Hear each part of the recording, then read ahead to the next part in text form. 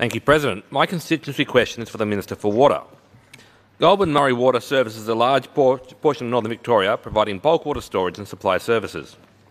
I've been contacted by a constituent from Browns Plain complaining about the unjustifiable charges from Goulburn Murray Water for his licence to take and use water from an unregulated local aquifer under his property, for which he maintains and pays all running costs. His complaint to Goulburn Murray Water landed on deaf ears, leading him to my office. With a copy of his latest water bill, it's clear to see that the bulk of the charges are made up by a string of service fees that clearly don't apply to a groundwater user. My constituent is aware of the need to pay the costs of maintaining his licence, which is minimal, but argues that almost the entirety of this bill is made up of unfair charges.